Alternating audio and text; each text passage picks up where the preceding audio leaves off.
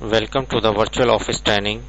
Today we will learn how to insert opening balance through check register in QuickBook. Just let's go to the accounting software, and here you will find the option chart of accounts.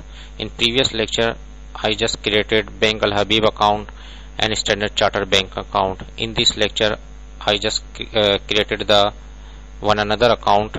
Just account and click new and bank and configure Faisal Bank and enter the account number 100003 and click save and close. I don't want to enter the opening balance now, just save and close. Now the Faisal Bank account has been created and balance is 0, and I just close this. After 2 weeks I need to enter the opening balance. How can I enter the opening balance? Just go to the chart of accounts, and in Faisal Bank I have to enter the opening balance account.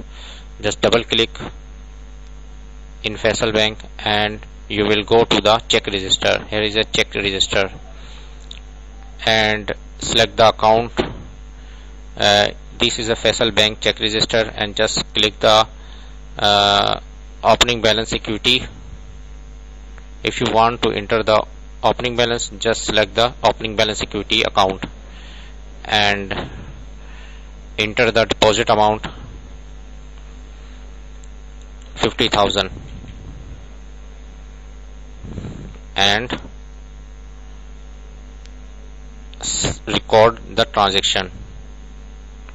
After record the transaction, just close it and you will see the bank balance of Faisal Bank is 50,000